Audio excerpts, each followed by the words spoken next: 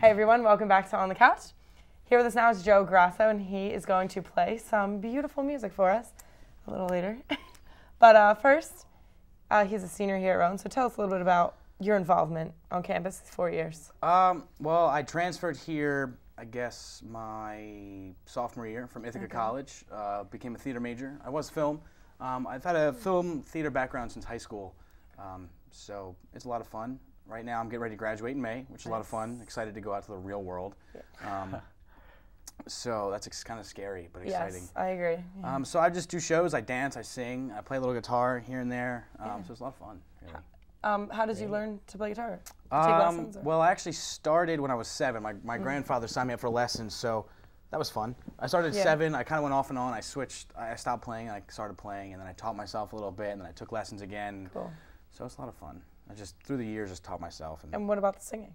Well, I joined choir in high school and kind of grew into my voice. I performed at Carnegie Hall twice. Wow. Not guitar and singing, I was in a choir. We sang a couple of requiems. So I've had some professional training with voice, so it's fun to have that foundation and be able to play with. So. Yeah, oh my gosh. Do you perform on campus?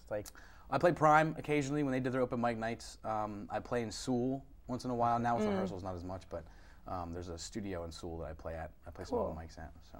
Okay, but your main focus is theater? Yes, I've been doing a lot of theater, but I want to do film ultimately.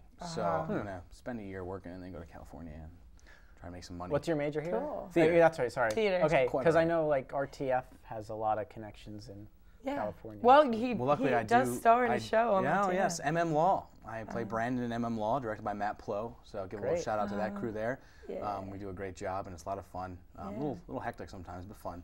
Awesome. So I dive a little, get my feet wet. So you're close to home, right here in the studio. Of course.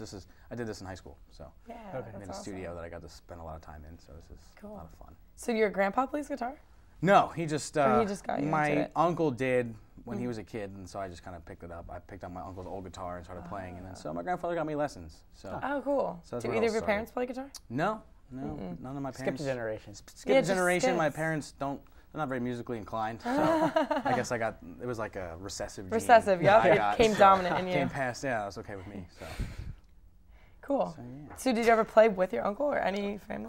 No, because my uncle stopped playing, so he doesn't know what he's doing anymore. But I played in a band in high school with a lot of friends of mine. So what kind of music?